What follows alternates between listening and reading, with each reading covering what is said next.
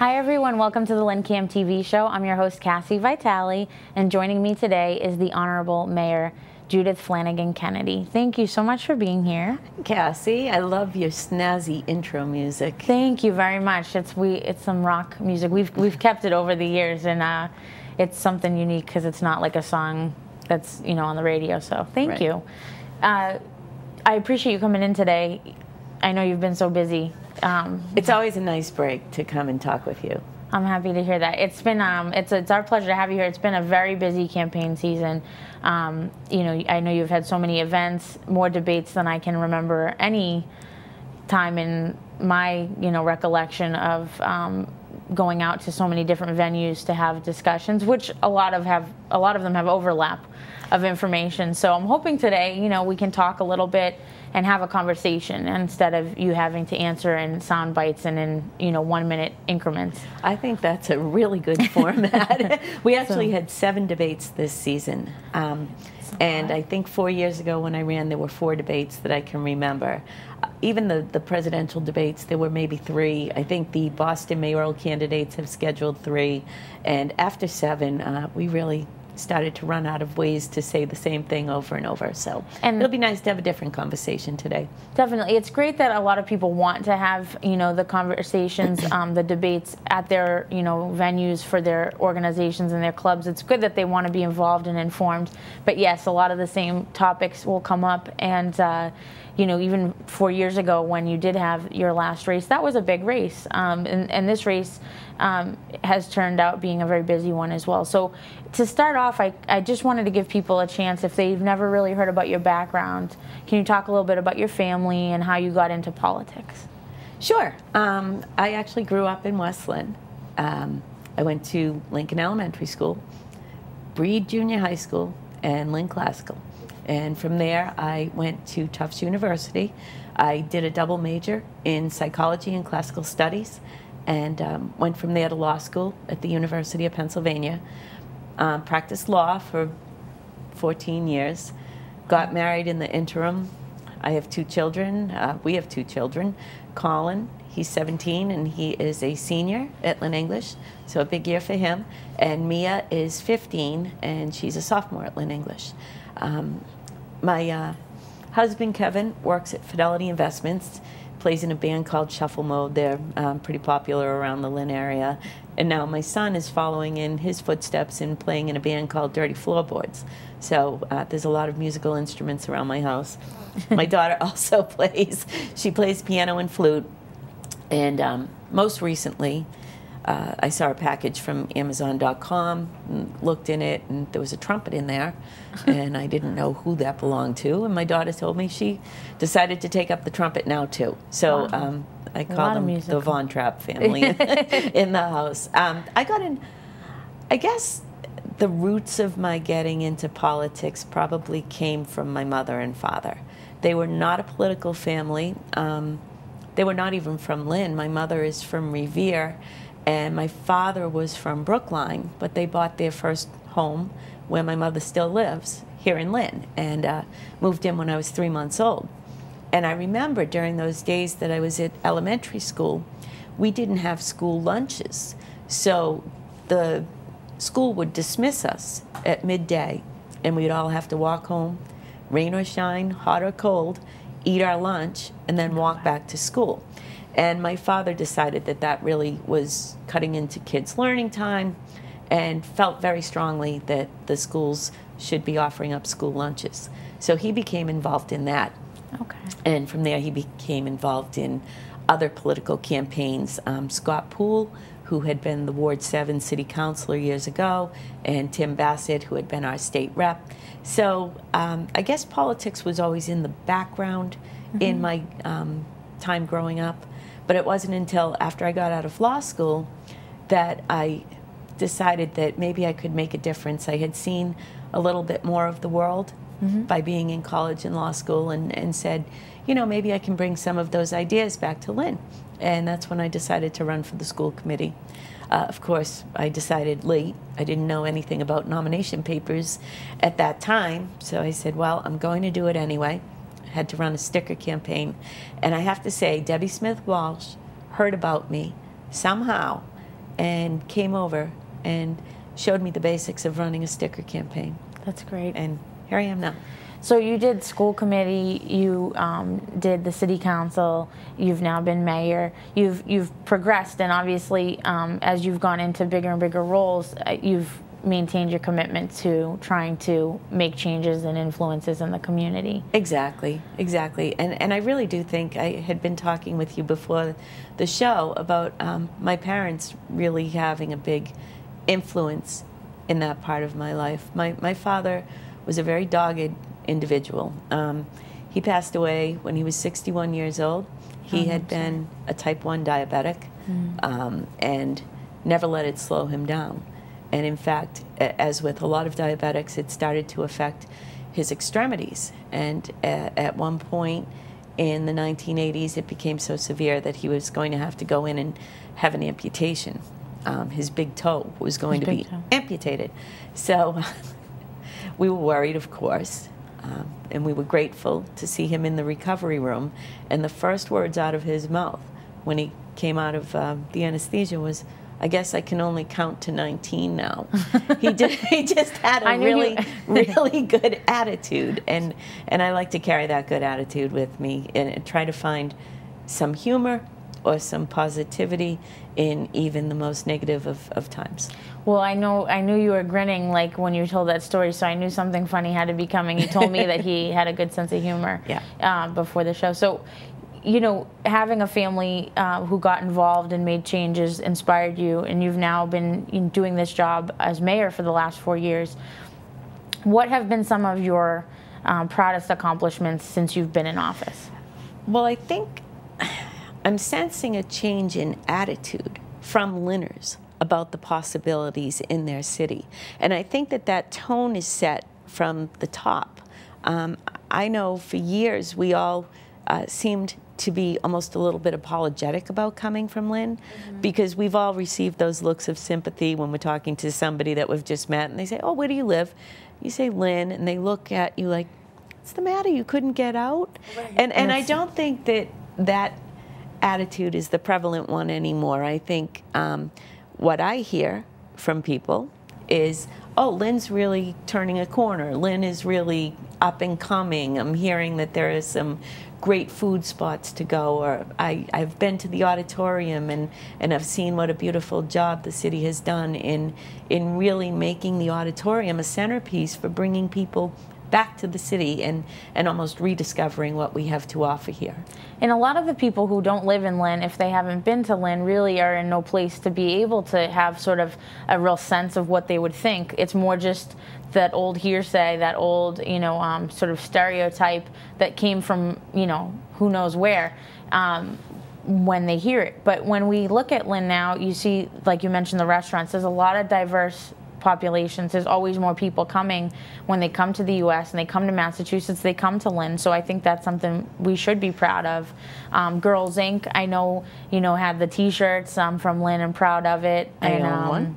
And it's a great T-shirt. There's been lots of, like you said, sort of that changing dynamic. You've got people downtown who are trying to bring in, you know, young families to live in the lofts and in the old historic buildings. One of the things that just happened last night as an example of like a positive community thing is we have a lot of food vendors, places that manufacture, or excuse me, like put together, you know, different types of food products. LynnCAM Foods and Peter McKeedis, they have been recognized for doing great work for youth. And last night, I know they had an event with the Food Project, which of course teaches kids how to grow the food. And you were there and you gave a proclamation. Why is something like that important to you? Well, it's nice how the pieces fit together. We have been working very hard to teach people healthy ways of living. Everything from giving bags of healthy groceries at some of our elementary schools for the children to take home. The Ingle School Garden is a great example of being hands-on and being invested in that. We have 20,000 pounds of vegetables per year on average that come out of the Ingle School Garden. And I know from experience, my daughter brought home a little tomato plant one time, And surprisingly, I didn't kill it, and it grew to the point where it outgrew its Dixie cup, and we had to put it into the soil in the ground. And from that, we got a cherry tomato plant, and she actually started eating the tomatoes off that plant as a snack, which she wouldn't have touched the cherry tomatoes before that. Yeah. So from there, we expanded our garden, and then it eventually took up the whole side of the garage. But without us even trying, she developed a healthier way of choosing her snacks. And I think LynnCAM Foods is just a great complement to that whole effort, because they feature good tasting, healthy selections of foods. Last night, I went over to one of their counters, one of their displays, and they had spinach and pineapple and mango and bananas. And I thought, Together? all fresh ingredients waiting to go into a blender. And they were coming up with these cups of green something. And I thought, well, I'll be brave. I don't know about liquid spinach, but I'll try it. And it was really, really good. And it's very healthy. I know I can lose several pounds, and I would love to be able to find things like that, foods like that, that are good for me and good tasting. And LynnCAM really fills that niche very, very well. And they're doing it, you know, so much for youth, but it is good for the whole family to be able to learn. And you look great, but I think everyone can stand to eat, you know, a little healthier when they're running around and they're busy. And if the things are right there, like you said. That's it. I had heard a food expert on TV one morning. She was being interviewed, and she said, you know what one of our biggest problems are? Too many of us, when we open our refrigerator, we grab the first thing that's in there. And often the first things that are in there are the leftovers, the leftover pizza, the leftover macaroni and cheese.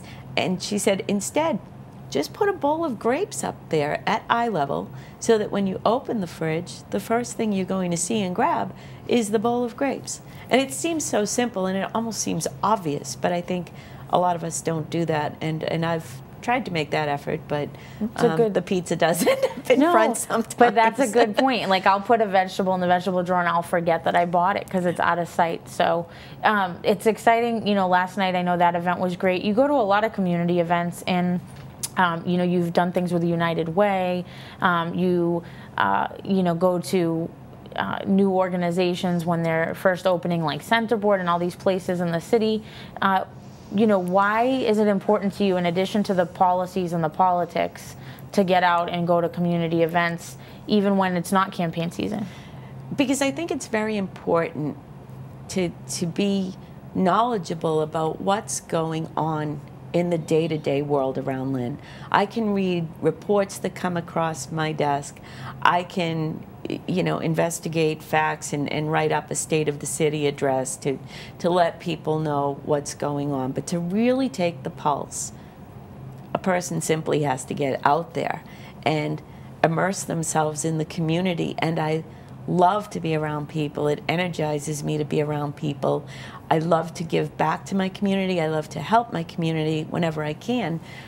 In fact, tonight, LYSOA, which is the Lynn Youth Street Outreach Advocacy Program, started up a couple of years ago. Its mission is to keep the kids off the streets, keep them from turning to gangs, provide them with more constructive alternatives for the use of their free time.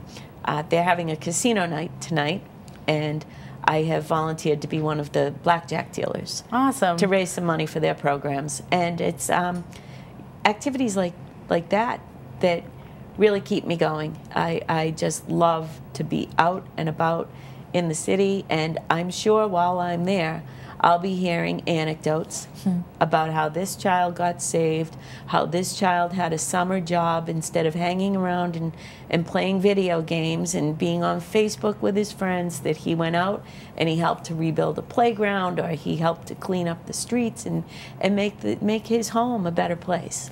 That's awesome. And actually, we have to go to a break, but I want to say, how many cities can you go to and have the dealer at a casino night fundraiser be the mayor? So that's very cool. We'll be right back after this break.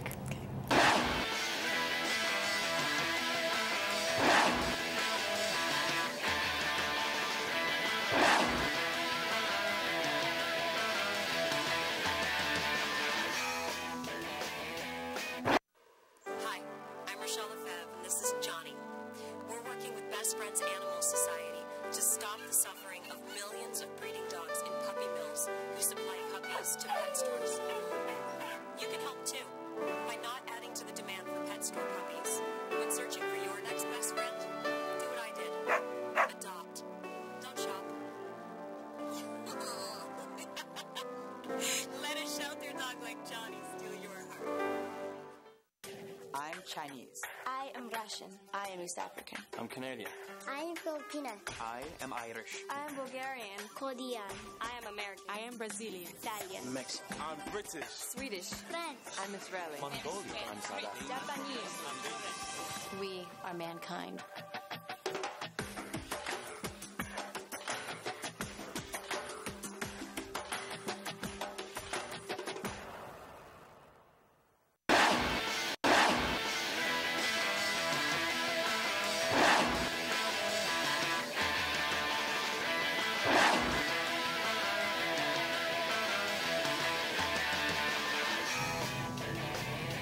Hi everyone, welcome back to today's LynnCAM TV show. Joining me is Mayor Kennedy. Thank you again for being here. And can I just say, I'm sitting here, and the people in the audience that are watching on TV obviously won't know this, but you have some LynnTech interns here. I do. Behind the cameras. And they have been very professional and very good at what they're doing. So Sam and LaShawn. And Amanda's in the and control. Amanda in the background. Yep. Thanks. I hope this is a great learning experience for you. They do a wonderful job. We're very fortunate to have them as part of our team, and so it's a great thing. Thank you for mentioning them. And Dave, who's been with us for a long time, since he was a LynnTech intern, is smiling at me. We didn't forget you, Dave. Wow.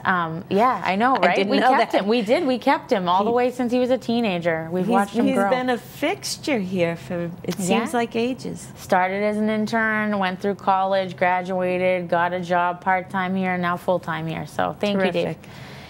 You know, we've been talking about tonight's event is, you know, benefiting young people. We just mentioned the staff here. We talked about SideCam. There's a lot of great organizations and a lot of youth, you know, things going on in the city to keep the positive going. Mm-hmm. A couple of the things that have come up that are on a little bit more of a recent basis and that are on a more serious note are the police had a call put out and there was a shooting where they shot an individual. The circumstances around that people are looking for answers to, and I know that there's been an investigation going on, but what is the situation as far as if they haven't heard results yet? Can you talk a little bit? Sure, and I know it must be very frustrating for the people who are waiting for those answers, myself included. Mm-hmm. We have heard everybody loud and clear who have been at the Veterans Parade back in September, most recently were at City Hall to express their concerns about the amount of time that it's taking for the investigation to be completed. I can tell you that I met with the police chief as recently as yesterday. We were meeting on an entirely different matter, but I did ask if there was any progress or any news with the result of the Dennis Reynoso investigation, and he's still waiting on the DA's office. And the chief did point out a very significant fact is that most recently in Essex County, we're all aware of the tragedy that occurred in Danvers. So I'm sure that some of the DA's resources are going to be diverted into that investigation as well. But we will hear from the DA's office about what happened. And once that information is made available to me, I will make sure to release it to the general public so that they're aware of the conclusions as well as myself. Okay, and that, just so people know, it goes from the DA's office.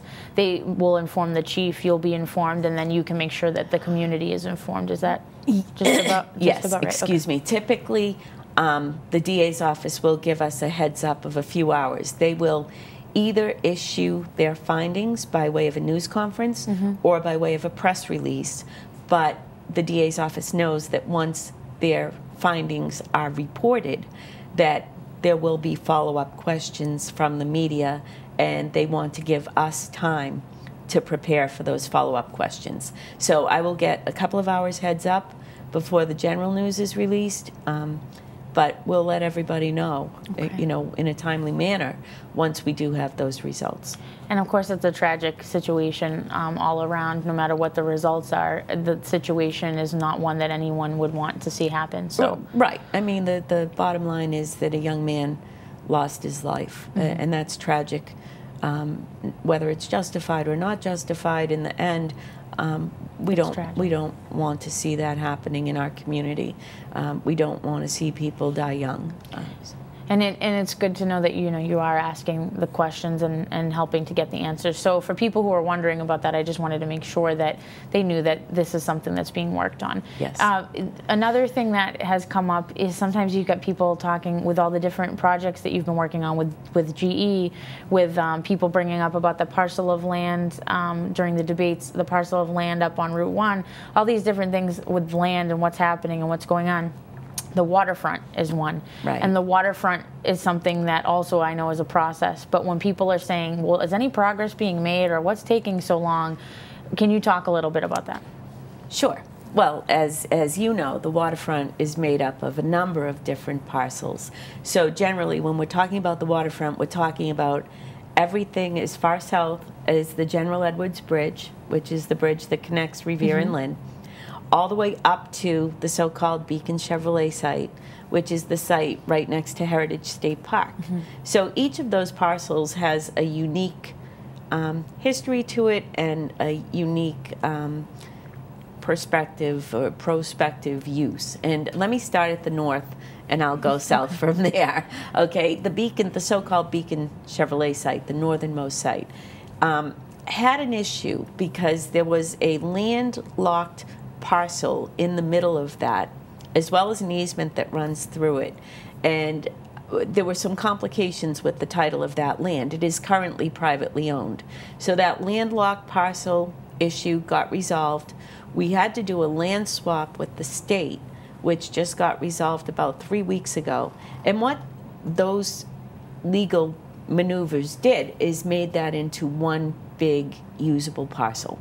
So that one is now better for sale. It's much easier to sell a property with that cleaner title than it would be with a landlocked parcel in the middle of it and the land swap not being done. So I don't want to interrupt you. I was going to say that I know that's just one piece of many pieces, and I wanted to give, because we're going to run out of some time, and I just wanted to say, like, so that one piece took time to resolve it, and that's only one of many. Yes. So this is where some of the time constraints come in as to why it's not, hey, look, new waterfront. Right, and I can tell you that there is an international deal in the works. It has been in the works for a long, long time, but international deals in a down economy take some time. That's on one of the southernmost sites. And another problem with the southern sites is it's not really a problem, it's just an explanation of why it is taking longer than many people could see is normal. But the owner of that land is a Mr. Joe O'Donnell. Mr. Joe O'Donnell is also a stakeholder, a significant stakeholder in the Suffolk Downs racetrack. So I sense that Mr. O'Donnell is going to be wanting to wait and see what happens with the casino proposal at Suffolk Downs racetrack before he decides what the most appropriate use for his land is on the South Harbor. So I think that will all resolve itself, and the picture will become much clearer in due time. The casino proposals are going to be acted upon in January, I believe. Okay. So I think we'll see some more progress in the near future on all of those waterfront parcels. It always goes by so fast, but I just wanted to say we have about a minute and a half left, and I wanted to just, if you could tell people, you know, what your hopes and your goals are going forward, you know, if you're able to continue in office, what you most want them to know is your focus. What would you want them to know? I want the people inside and outside the city to know that Lynn is open for business. It's a great place to live, great place to raise a family. Our schools have been improving significantly and steadily. Our auditorium is bustling. Now will soon to be year-round. The restaurant scene downtown is something to behold. The business climate is good, and I think people should give us a chance and come stop by and say hello. Well, we appreciate the time that you took. I know you have a very busy schedule going on right now, and we appreciate talking to you about some different things, about things you're passionate about, and also you know, the dog park. You care about animals. I appreciate that. I think a lot of people do. Other towns have actually had a lot of trouble getting things like a dog park started. So it may sound to some people small, but it actually, if you want one in a community, is not an easy feat. So thank you for that. Very, very happy to provide it, and it provides a great community gathering spot for the humans as well. Definitely. And so we appreciate your time. If people have questions or want to find out more, her information has been up throughout the show, and you can see that on the screen. But we know that you have a Facebook page, you have the City Hall website, which you've made very open and transparent, so it's easy to find your way around if you have not checked out that page. And we wish you well, but you know, going forward, please keep up the good work. I know you have a lot of things going on, so thank you for your time. Thanks, Cassie. Great to be here. Thank you, guys. Thanks. I hope that's okay. It was